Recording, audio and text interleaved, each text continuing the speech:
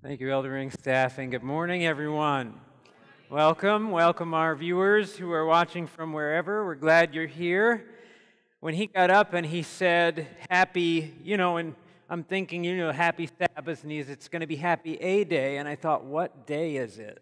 Is anybody else with me on that? They just start to run together. It's not a bad thing, but, you get to a point where it's like, what day is it? Oh, it is Friday. It's the preparation day. Praise the Lord for that.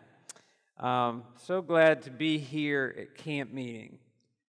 I remember my first camp meeting, and I want to tell you, the first time the idea of taking a week off of work to go to camp meeting, and I know there are church members today are like, what? Look, I only got so much vacation. Man, I was hooked. First time I took in fact, my wife was pregnant with our first child, my son Caleb, and we slept in a tent. And, I'm not a camper. So I went to the store, I think it was a Walmart, and I got a tent. I thought all tents kept water out. I thought that's what they were designed to do. So we woke up wet every morning, $25 Walmart tent doesn't keep the water out. So every day we'd be hauling it. My wife was pregnant. I mean, it was 2 weeks before she gave birth, if not one. And we're sleeping on the floor of the tent. And we loved it. And we've been at camp meeting ever since. Now I have to be at camp meeting. I work at camp meetings and things like that, but I'd still be here. And I'm glad you are here. And I think that, well, the Lord has a blessing for us this morning, and I want to ask that He would bless our time. So I'm going to ask if you bow your heads while I do so. Father in heaven, oh, Father, you have been gracious to us this camp meeting. Your Spirit has been pronounced on this campus through all the different speakers and seminars, Lord, and just on the moving in our own hearts, reminding us of who we are. We're children of the Most High God. And Father, this morning, as we come here, not to hear any man, but to hear your voice to us, I pray that you would anoint my lips, Lord, and may I speak that which is pleasing in your sight. May the words of my mouth and the meditations of my heart be acceptable in your sight, for I ask it in Jesus' name. Amen. Now, when I was thinking of the title for this, the title that came to my mind for today is The Peril of Prayer, which is kind of an odd title because prayer, when we talk about prayer, it's always positive. Prayer is a great thing, and it is a great thing. And we talked about prayer yesterday. In fact, yesterday we were talking about our relationship with Christ, and we were looking at in the context of relationships in general, how all relationships have at least three fundamental pieces that determine their success. And those three pieces were time and communication and expression. Time was pretty straightforward. We need to make time with God. Undivided attention time, in which we communicate through the process of prayer and Bible study. Some of the ways we talked about expressing in our relationship was how we express our love and feelings to each other, finding out the things that each other likes so that we can do those things. Telling other people about the relationship. I just barely touched on that, but that last one, that's the one I want to spend some time on today. And so why the title, The Peril of Prayer? Did you know there are times when prayer is not a good thing? There's an interesting story in the book of Joshua after the Israelites conquered Jericho. And they were going to go into Ai. In fact, Ai was such a small little place that they just sent a few people in to take care of it, and they were wiped out. The Israelites, they just conquered Jericho. So Joshua gets on his knees and he's praying before the Lord. Anybody remember this story? What did the Lord tell Joshua? Get up off your face. What are you doing praying? You got work to do. There's sin in the camp and you haven't dealt with it. Wow. Now, Ellen White in the book Steps to Christ shares a powerful statement about when prayer may not be as powerful as it needs to be. Notice this.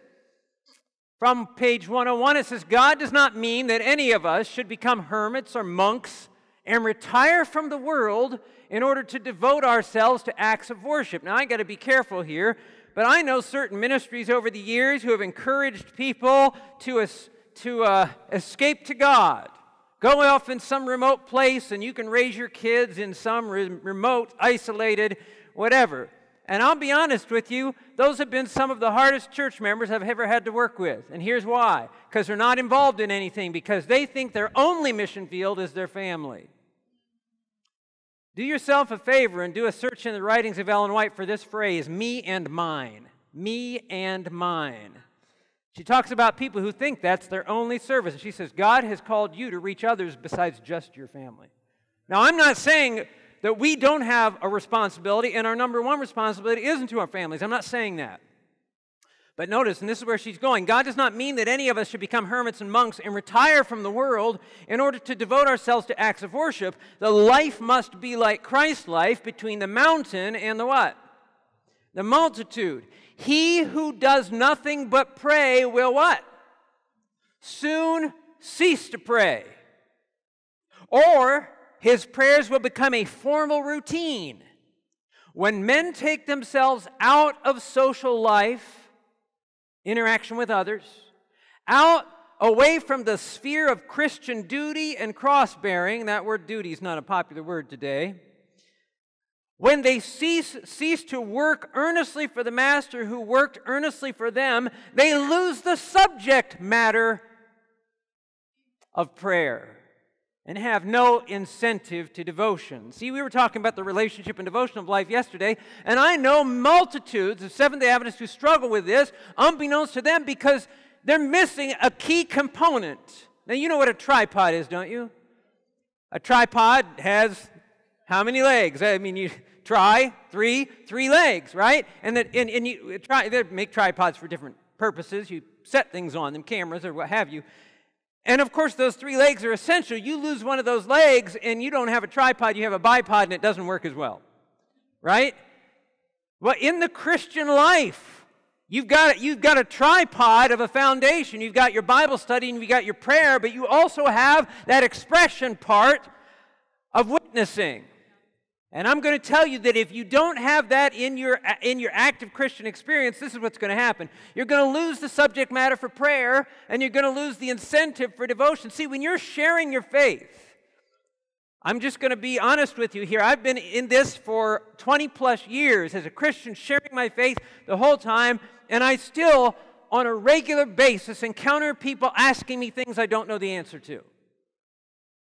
Now, sometimes lay people think, well, you know, if I were a pastor, if I were this or that, then I would witness more because I would know more.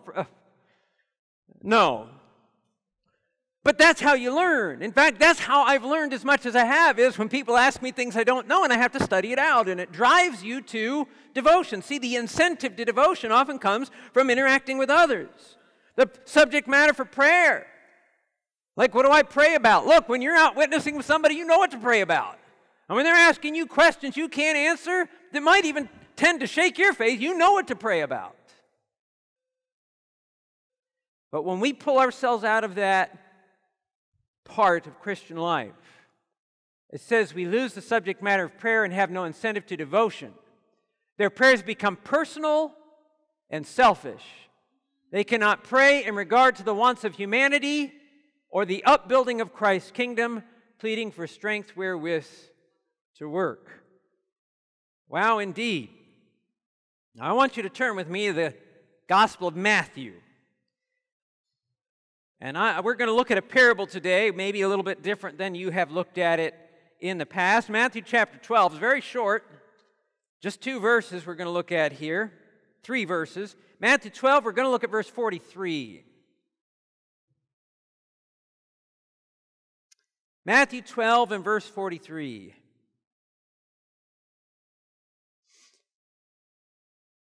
The Bible says in verse 43, when an unclean spirit goes out of a what?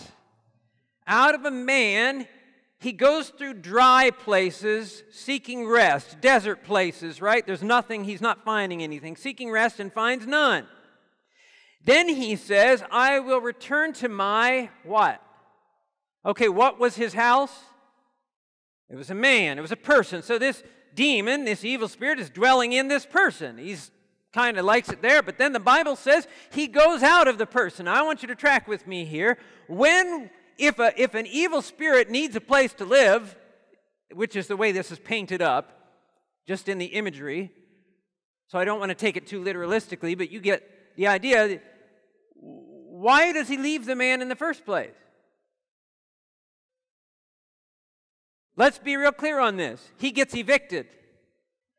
When does the evil spirit get evicted from a man? When he accepts Christ. Don't miss it. This man we're reading about, this old house, is somebody who accepted Christ. So the spirit gets evicted, and he goes around and he looks for another place. But he doesn't find any. So he says, I'm going to return to my house. Maybe I'll get back in. And when he comes, he finds it what? Empty, swept, and put in order. Then he goes and takes with him 7 other spirits more wicked than himself, and they enter and dwell there, and the last state of that man is worse than the first. Jesus says, so shall it also be with this wicked generation. Now, when you're going to move into a place, how many of you have ever looked for a place and you find a place you like, but it needs cleaned up? You ever had that happen? Nothing better than finding a place not only that is hey, it's empty, that's key, but it's move-in ready. Sometimes people advertise it that way. It's cleaned up. The guy goes back and he finds it cleaned and swept and in order and empty. And of course, it's describing the old house, which is the man, this person. This person who had at some point given their life to Christ, and that's why the spirit got evicted, but he comes back looking and he finds it empty. Now, how many of you have read this before? And when we look at the emptiness, what would you say is empty? What's missing? What isn't there? Okay, Holy Spirit, I've heard Christ is, those are the more common answers, and that's true. But I want to look at something a little different this morning, okay? So here's the man, and when he comes back, obviously, he came to Christ at some point, but there's the emptiness allows for that spirit to come in. I'm going to come back to that, okay? I'm going to come back to that in a little bit. I want to talk a little bit about what it means to be a disciple of Christ. Now, when Jesus called his disciples, we looked at it the other day when Jesus called Peter, right? And he called the others. He had the great miracle of the fish. And then he says, Peter says, depart from me, for I'm a sinful man, O Lord. And the Lord said, from now on, you're going to catch men. You remember that? And then the Bible says they forsook all and followed him. Now, I've asked a question before. I'm going to ask you this morning, a question I've asked other people. Is there a difference between a disciple and a Christian? Okay? I hear some yeses out there. So let me clarify it this way. Should there be? Okay, good. That's a good answer. Because there really shouldn't be, and I want to show you that in Acts chapter 11. We're going to go to Acts chapter 11. And we're going to look at verse 19. Not 19, we're going to look at verse 26. Acts chapter 11, verse 26. All right, Acts 11, verse 26 says, speaking of Barnabas, in fact, we'll pick up on verse 25. It says, then Barnabas departed for Tarsus to seek Saul. And when he had found him, he brought him to Antioch. So it was that for a whole year they assembled with the church and taught a great many people. And the who? The disciples were first called Christians in Antioch. Is there a difference between a disciple and a Christian? It's interesting to me that the early church didn't call themselves Christians. They were called Christians by the people who knew them. Christians, we might say. They were called Christians by others, and I've shared this with our class this week, and some of you may be aware that the Methodist Church did not adopt the name Methodist. Methodist was a pejorative name they were called. Because you see, John Wesley had been convicted that that holiness was important in the life of a Christian. And so he would be particular in how he obeyed the Lord. He thought that was important. You think that's important? Read the book of Deuteronomy over and over. It says, be careful in how we observe the Lord. Anyway, the statutes of the Lord, and what have you. So they called Wesley and said, you got a method for everything. You're Methodist. And the name stuck. That's where they got it from. They got it from somewhere else. Well, same with the name Christian. You guys are a bunch of Christians. Now, why would you call somebody a Christian? All they were about. They lived like Christ. They talked about Christ. They ate and breathed and slept Christ. And you're just a bunch of Christians, and the name stuck. But make no mistake that there was no difference between the disciple and the Christian. Now, some of you said, yeah, there is a difference, and I know what you meant by it. If there was a difference, if we were to say there was a difference between a disciple and a Christian, what would we just say? What is the difference? A disciple is different from a Christian how? They're an active Christian, right? It's kind of sad that we would have to make that distinction now, isn't it? They're an active Christian. Should there be such thing as an inactive Christian? Well, let's look at it a little bit. I want to, the Great Commission is that we go and make what? Disciples. Well, we better be clear on what we're supposed to be making, shouldn't we? What is a disciple? Before I go anywhere, hold on a minute. We're going to back out of Christianity altogether, okay? We're not becoming heathen, that's not what I'm saying. But I don't want Christian terms, because disciple is a term that goes beyond Christianity, okay? You don't have to be in Christianity to say disciple. There are other faiths, and even outside of the whole faith community, there are people who use the word disciple. What is, in that broad sense, what is a disciple? Okay, I hear follower, student, both good answers. A follower for what reason? How many would agree that a disciple is a follower? Okay, or a student. A student is good too. Why are they following? Because they want to be like the person they're following. I mean, that's a distinctive about a disciple, right? Would you agree with that? A disciple follows somebody not just to follow, but for the purpose of becoming like the one they're following. Okay? Now, we see that in Luke chapter 6, if you go to Luke 6 with me. Matthew, Mark, Luke. Luke chapter 6. And we're going to look at verse 40.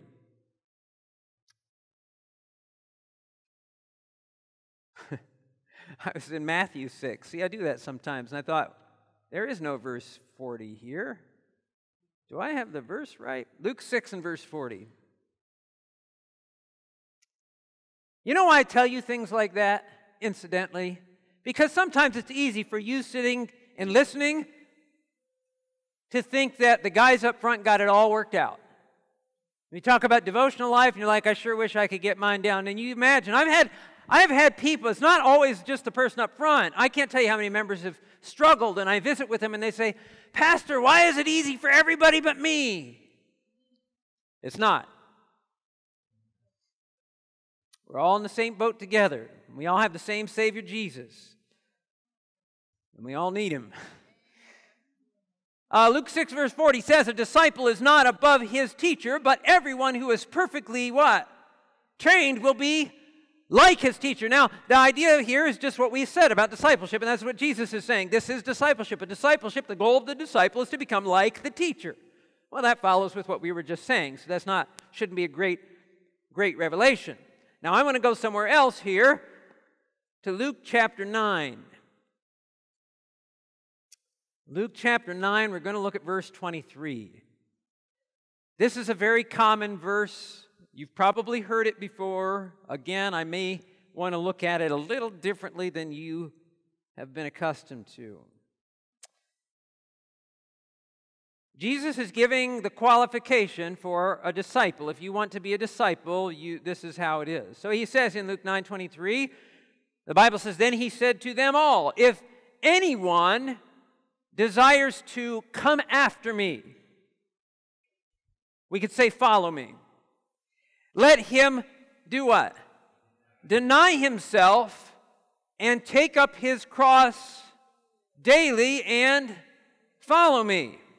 For whoever desires to save his life will lose it, but whoever loses his life for my sake will find it. Now, this is a really great verse for lots of reasons. First thing he says, first qualification of disciple is the disciple's got to be willing to deny himself. What does that mean? That means to say what to yourself? No. That's part of Christianity. And how often in the context of this verse? Because the denying yourself and taking up the cross is together, and it's on a daily basis. Now, I'm going to tell you, saints, and this is, I know people are well-meaning when they do it, but I've had Christians say, there's some things that go around today, like people will say, oh, it's easy to be saved and hard to be lost. Okay, I guess I could make a case for that. You know, when you just need to, you can't do it yourself, so you just need to ask God and have Him take it away. Well, there are some instances I could flesh that out, but here's why I have a problem with that. For one, it contradicts what Jesus says here. Now, let me put it this way. When I first became a Christian, I had, and this is back in the day, now some of you remember this, some of you won't, it doesn't matter.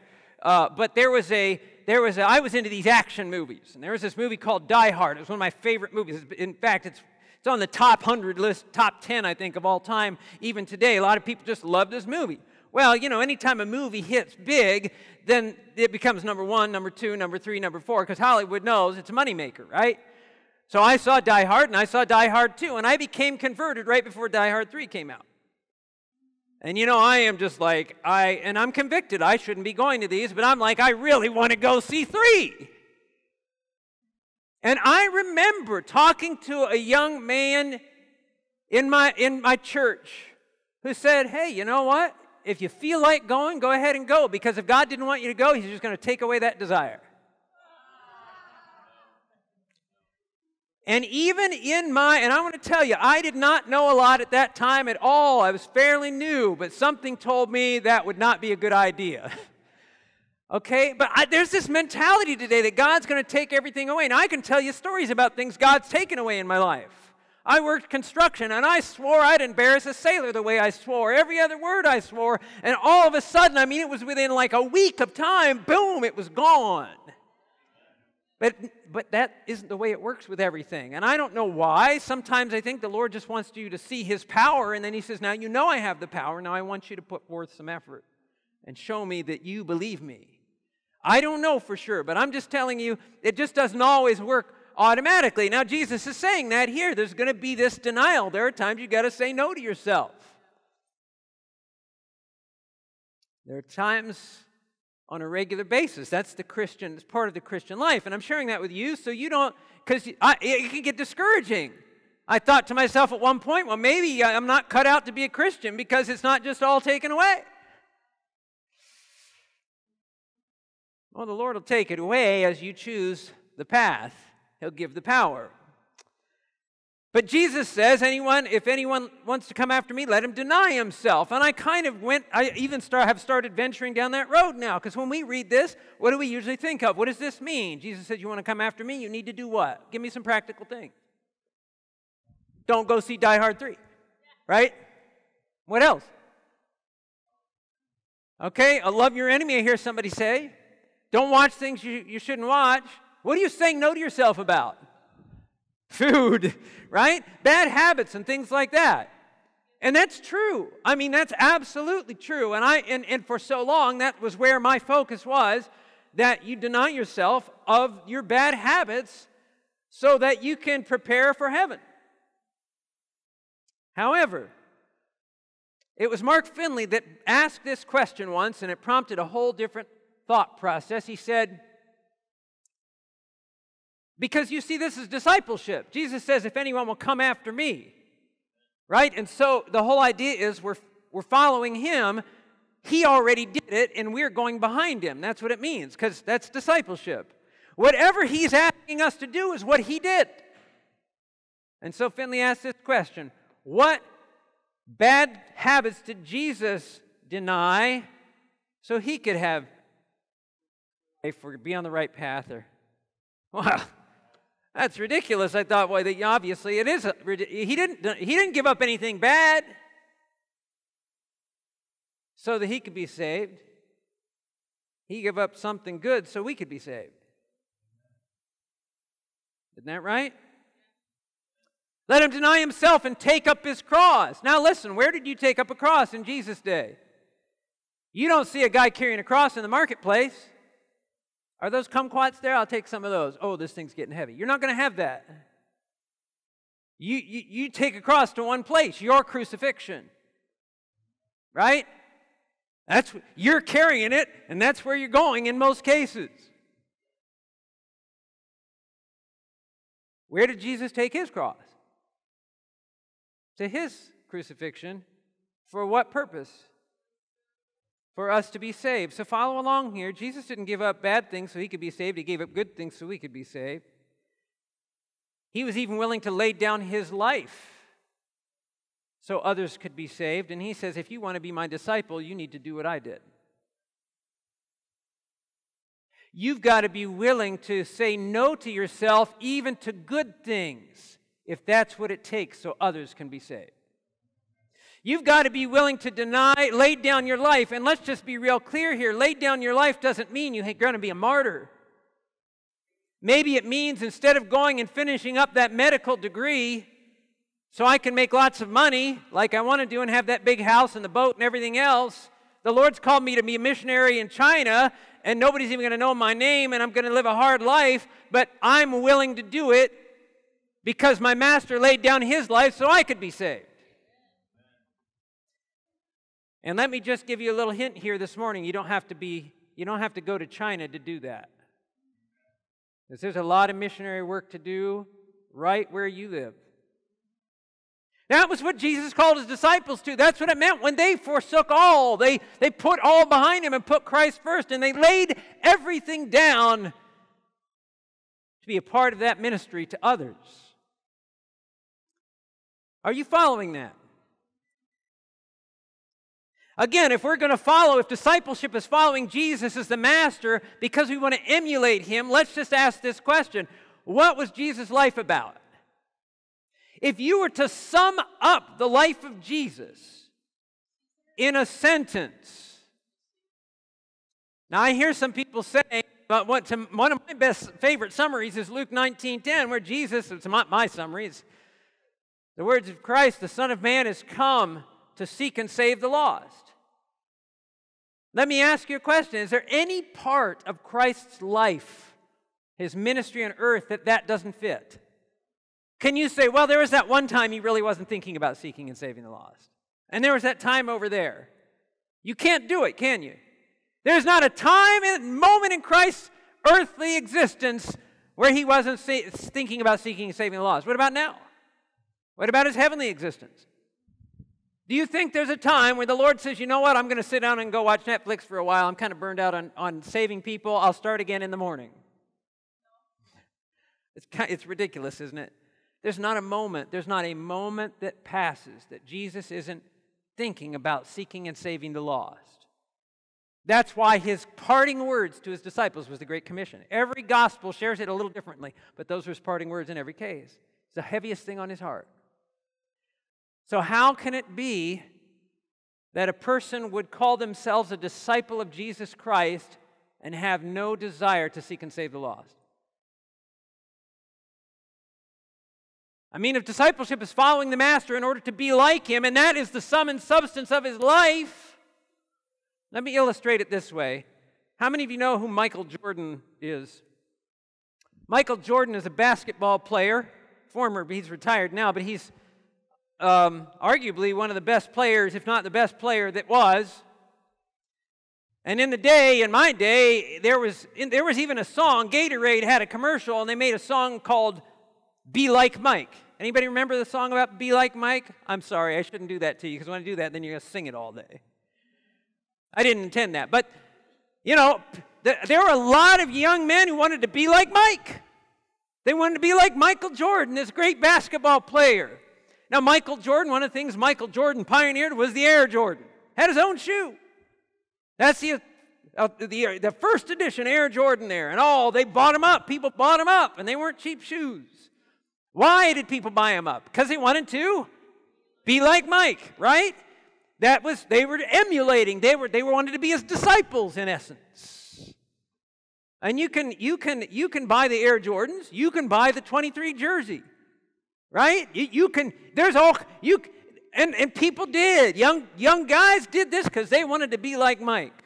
Now I want you to just put yourself in the mindset. You grew up, and maybe it wasn't Mike, but you grew up with a hero, and at some point you were emulating. You wanted to be like whoever. So let's just say it was Mike. I'm going to be like Mike. And I'm going to get the Air Jordans, and I'm going to get the jersey, and I might even shave my head bald. I mean, I'm going to go all the way. I'm going to be like Mike, except for one thing. You really hate basketball. You just can't stand it. Basketball does not interest you in the least. Does it make any sense that you would choose a hero to emulate who the substance of their life is something you're not interested in? Like the one thing they're known for, it's like, well, I'm not into that. Does that make any sense at all? Brothers and sisters, why would we dare call ourselves Christians if we have no interest in the lost?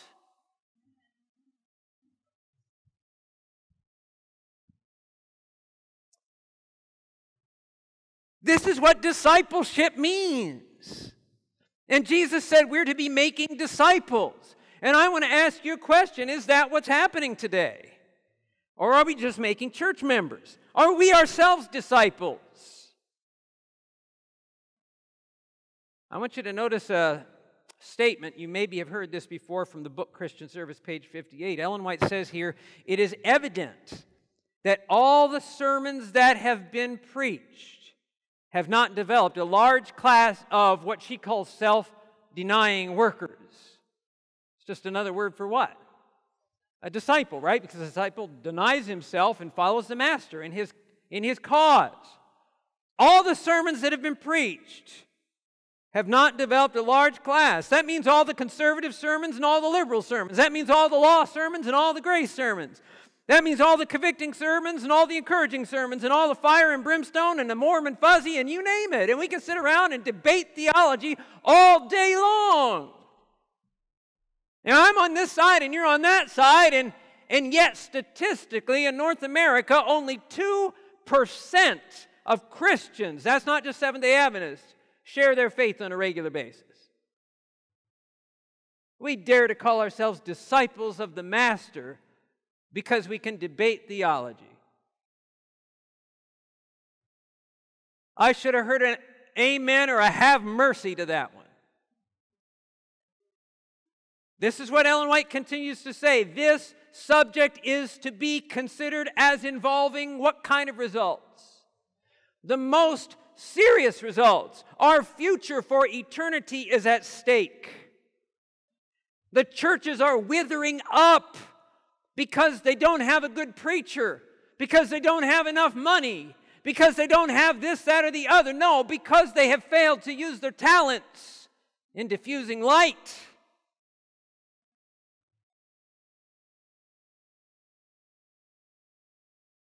It's not the way it was in the early church. Take your Bibles, go with me to the book of Acts. Acts chapter 8. Oh, I mean, there are some temptations that are good temptations. Well, maybe good-ish. And that is, I'd just love to start in Acts chapter 1 and plow through. There's just so much powerful stuff in the book of Acts. So as we're going to chapter 8, I'm thinking, man, I'm just missing all this good stuff. But we are going to go to 8. Chapter 8 and verse 1. Follow along here. It says in chapter 8 and verse 1 of the book of Acts, now Saul, speaking of Saul the persecutor, incidentally, just so you know, Saul was the Hebrew name, Paul was the Greek name. Because the people will say, one's pre-conversion, one's post. That's not true, because sometimes they called him Saul even afterwards. Saul Paul was consenting to Stephen's death, the first martyr of the Christian church. At that time, a great persecution arose against the church which was at Jerusalem, and they were all scattered throughout the regions of Judea and Samaria, except who? Except the apostles, it says, and devout men carried Stephen to his burial and made great lamentation over him. As for Saul, he made havoc of the church, entering every house and dragging off men and women, committing them to prison. Therefore, those who were scattered went everywhere, what? Now, preaching the word. You need to understand something. In the New Testament, the word that's translated preaching, when we think preaching, we think what I'm doing. This is preaching. But in the Greek language, preaching isn't just verbally communicating. I mean, it could be like this, or it could be down there, me just talking one-on-one to one of you. Sitting beside you, he's sitting on a park bench, and that's preaching in this sense. The reason I'm telling you that is I don't want you to get the idea that everybody went everywhere and they hired out some hall and they did some big meeting. That's not what it's talking about here. It means the ones who were scattered went about everywhere verbally communicating what they knew about Christ. Okay? Now, here's what, the first time this hit me, when I came into the church, my mindset was that the church was built up by the apostles. They did all the preaching, they did all the converting and baptizing, and the lay people just cheered them on. And so when I read this, and it said that the whole church was scattered except the apostles, and I so appreciate that Luke records it that way, then when we come to verse 4, and it says, oh, by the way, it was those who were scattered that went and did the preaching of the word. Wait a minute. Didn't it just say the apostles were everybody, the scattered ones did not include the apostles, right? It was everybody except the apostles, which meant all the rest of the church members, which meant you, right? Went everywhere preaching the word. Powerful. Now that doesn't mean the apostles didn't preach. It just meant everybody had a part in it. This is why the church grew the way it did. We just read, it's like, 3,000 in a day, that's awesome. And I have to say, now somebody may be upset with this, but, we've talked about, and I'm not saying I'm not glad about it, but, you've heard that we're baptizing as a Seventh-day Adventist church, we're baptizing 3,000 a day today. You know that, right? Statistically, the Worldwide Adventist Church. And it's give or take. But why would you even choose the name 3? Because I've read it and I've heard it in programs and things. Why would we even choose the language of 3,000 a day? Because it makes us feel like the early church, right? I mean, when we hear 3,000 a day, we're like, hey, just like Acts. But here's the problem. In the book of Acts, 120 were baptizing 3,000 a day. Today, 20 million are baptizing 3,000 a day. It's a little bit different. And so I'm glad for the 3,000, but saints, it ought to be a lot more. But it can't be until the church goes everywhere preaching the word. Now I want you to follow along here to something really fascinating, because this group went out and they're scattered and they're preaching everywhere, and we don't find them again until Acts 11. We come to Acts 11 and we discover this little group. Go with me to Acts chapter 11 and verse 19.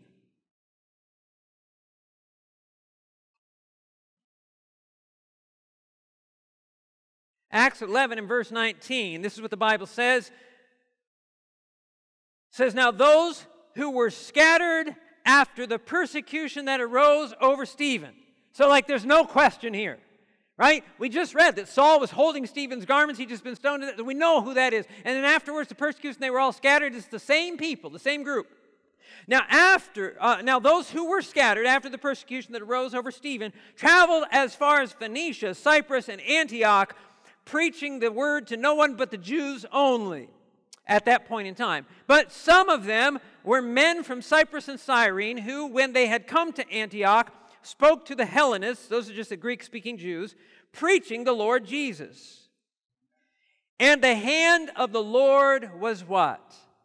Brothers and sisters, listen to me. There are those of you listening right now, and I will guarantee with what we've already looked at in Scripture that the conviction of the Spirit has come upon you and you're thinking, I should be doing more for the cause of Christ.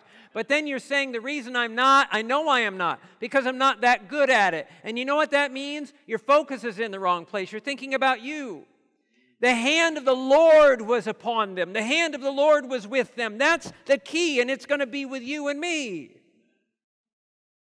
The Lord didn't call us to share the gospel because He thought we were good at it.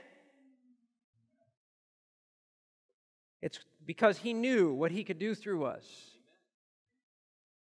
So it says that the hand of the Lord was with them, and a great number believed and turned to the Lord. Then the news of these things came to the ears of the church in Jerusalem.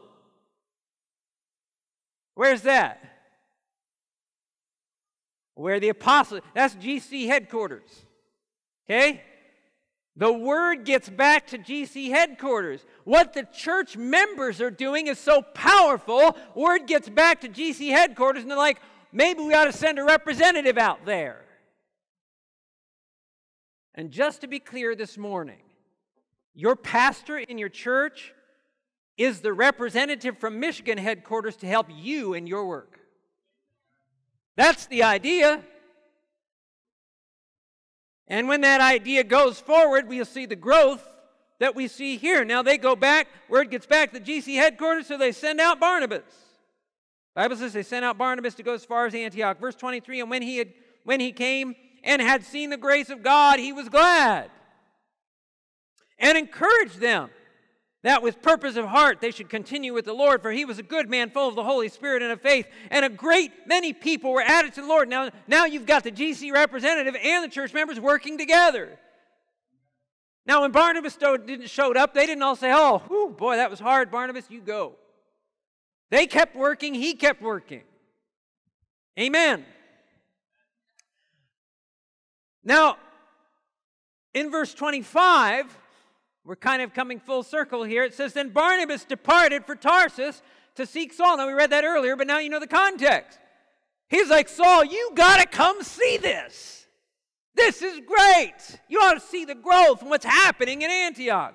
He comes to get Tarsus, and it says, come to get Saul at Tarsus, and he says, verse 26, when he had found him, he brought him to Antioch. So it was that for a whole year they assembled with the church and taught a great many people, and the disciples were first called Christians in Antioch. Now you know why they were called Christians.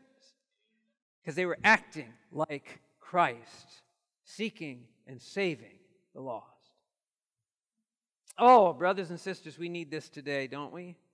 We need a revival among us today of that missionary spirit. Steps to Christ, page 78 says, no sooner does one come to Christ than there is born in his heart a desire to make known to others, sorry, shouldn't be a period there, what a precious friend he has found in Jesus.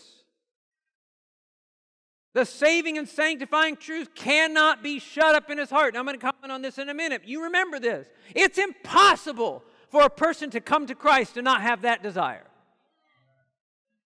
I would imagine that with many of you today who maybe are not as active as you would want to be, you remember having that desire, and you remember going out and sharing your faith, and you messed up and learned you shouldn't be doing it. Because I run into that all the time. This is what I do. I'm a trainer, and I go and I train, and this is the story I get. No, I know. Oh, I remember, man, when I first came in the church, but then I went and I told my whole Catholic family who the Antichrist was, and then the mark of the beast was, and I shouldn't have done that, and yeah, I realized I just better leave it to others. Saints, let me tell you something this morning. That's the way you learn. Nobody starts witnessing perfectly. It's just not going to happen. I mean, do you think you're surprising the Lord? You think the Lord asked you to go witness?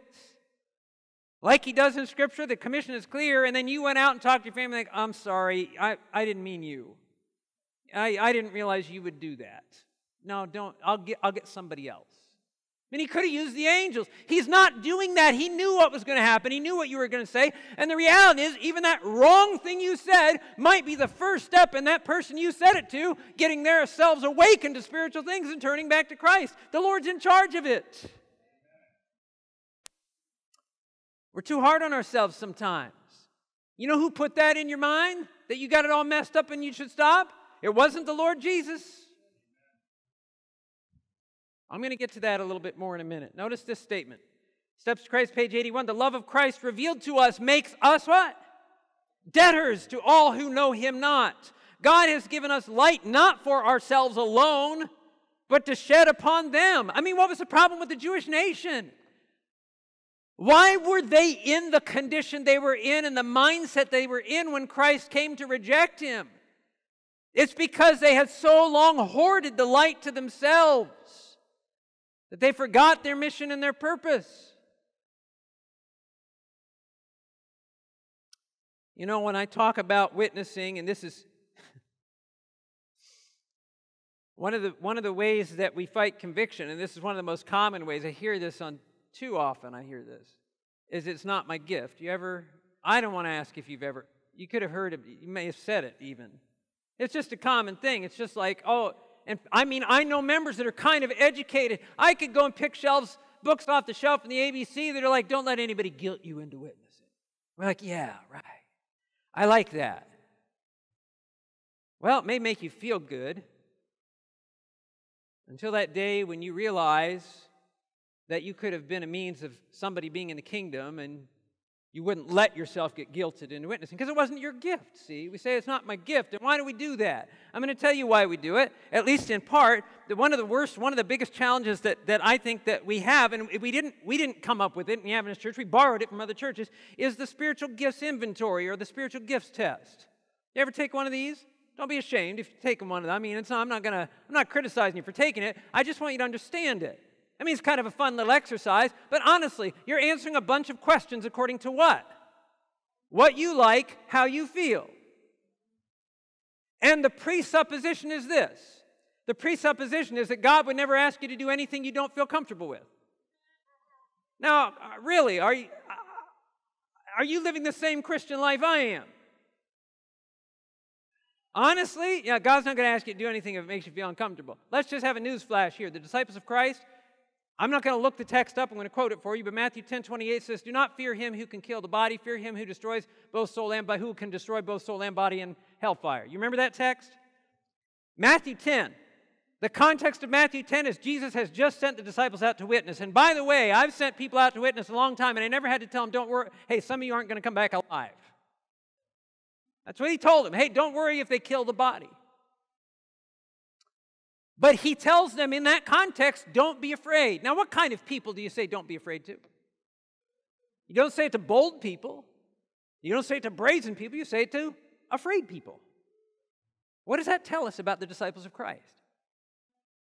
Oh, they were afraid too.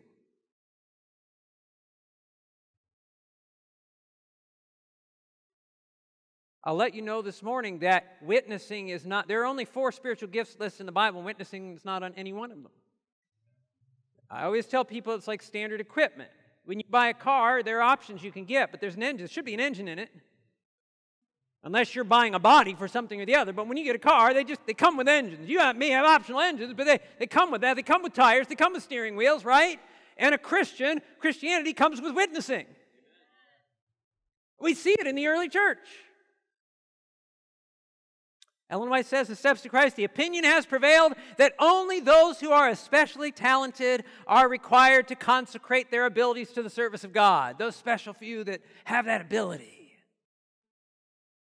It has come to be understood by many that talents are given to only a certain favored class, to the exclusion of others who, of course, are not called upon to share in the toils or the rewards.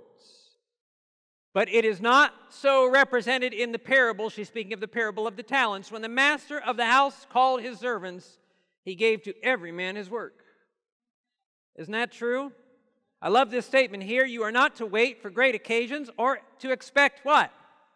Extraordinary abilities before you go to work for God. God will use what you have. We see this again and again. I mean, what's the loaves and the fishes? What is that?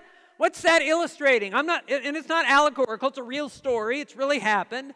But here's a boy who brings all he's got to Jesus. Look, I got 5 loaves and 2 fish. Okay, we're going to feed a multitude of people, and there's still going to be leftovers. How did that happen? Let me ask you, honestly, can you explain how it happened? Doesn't matter if you can explain it. It happened because Jesus was there. And when you go to share your faith, Jesus is there. And in the same way that He multiplied the physical bread, He'll multiply the spiritual bread. You give Him what you have. You say, all I've got is this. That's okay. All you got is enough for Jesus. He can use it. People say I'm not qualified. I don't know enough. I mean, incidentally, all of these excuses we give are self-focused. You hear what I'm saying? I mean, think about it. I don't know. I can't do. I'm not. Who's that all about? Me. Let's see. Does Jesus know enough? Does He qualified? Okay. Are the angels able to help us? Then what's the problem? Well, but I'm the problem. Well, quit thinking about you. Amen? Start thinking about Him. Look, Jesus called. He's not going to call us to do this and then just send us on out there and say, I'll come back and check on you guys later. I'm not qualified. I don't know enough. How much is enough? What's the text you've got to get to? Where's the point in your spiritual experience where you're going to hear one day in Sabbath school or some sermon or you're in your personal study and you're like, that's it. There's the text. Now I'm ready. Has anybody here ever had that where you had that moment? It's like, now I know enough because of this. I just learned this thing. It's not going to happen. I'm telling you it's not going to happen. Because if that were the case, I wouldn't be witnessing. I wouldn't be preaching. I'd be living for myself and I'd be lost.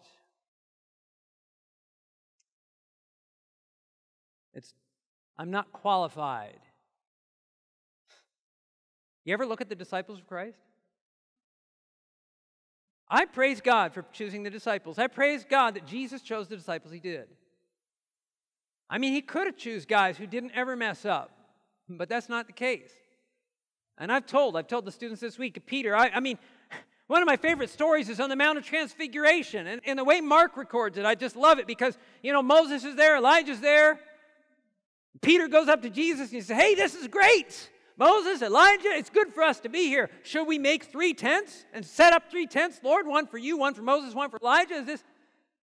And the Bible Mark goes on to say this in his gospel, that the reason Peter said that is because he didn't know what to say. Now, here's a good rule of thumb. If you don't know what to say, just don't say anything. But you know what? I don't follow that rule. I say things all the time I shouldn't say. And if I didn't have a Peter there and see what the Lord was able to do, I could get discouraged by saying, praise God for Peter. Because I make those kind of mistakes. Peter, he's going to be daring and bold and cut. I don't know, he's probably trying to cut the guy's head off, but he cut the ear off, right?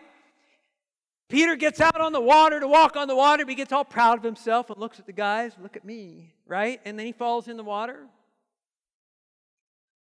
And I say Peter gets a bad rap because he was the only guy who had enough faith to get out on the water. I mean, at least he had that. So I mean, you look at the disciples of Christ. You know who the most qualified one was? A guy named Judas, from earthly standpoint. Brothers and sisters, God has called us to the most noble and amazing work that we could ever do. And He has promised to qualify us for that work. And I want to tell you, we have too often been kidding ourselves about there's so much talk today about Christ-centeredness and lifting up Jesus. I agree with it if we're talking about the real deal. But I want you to consider this statement as we close. Have you so deep an appreciation of the sacrifice made on Calvary that you are willing to make every other interest subordinate to the work of saving souls? That's what that sacrifice meant for Christ. He laid down His life for others. Do you appreciate it so much?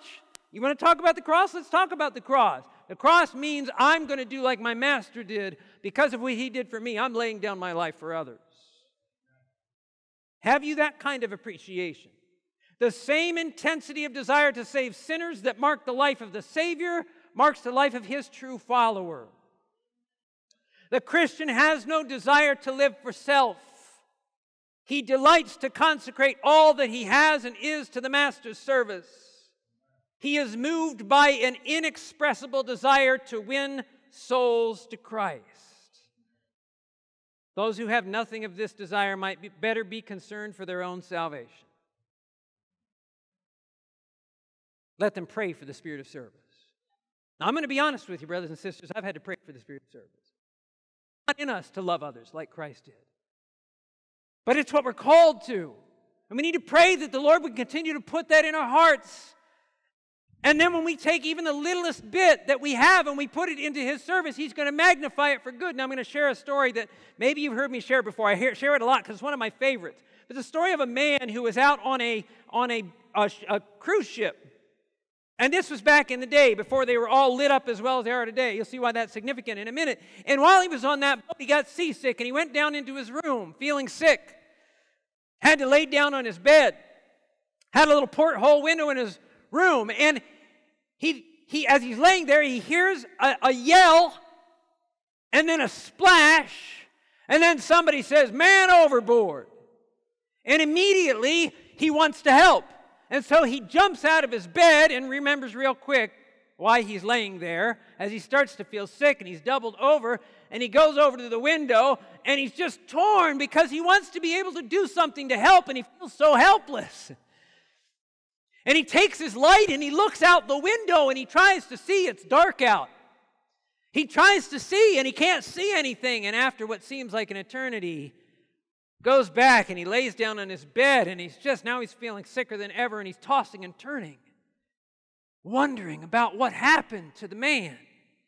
In the morning he's feeling better, and so very early he's up on the deck and he sees the captain and he runs up and he says, "Captain, I have to know, what happened to the man who fell overboard? Did you get him?" And the captain says, "Listen, I thought it was a lost cause. We couldn't see anything in those dark waters. And just when we were about to give up, somebody shined a light out of a porthole. And we saw him and we pulled him in."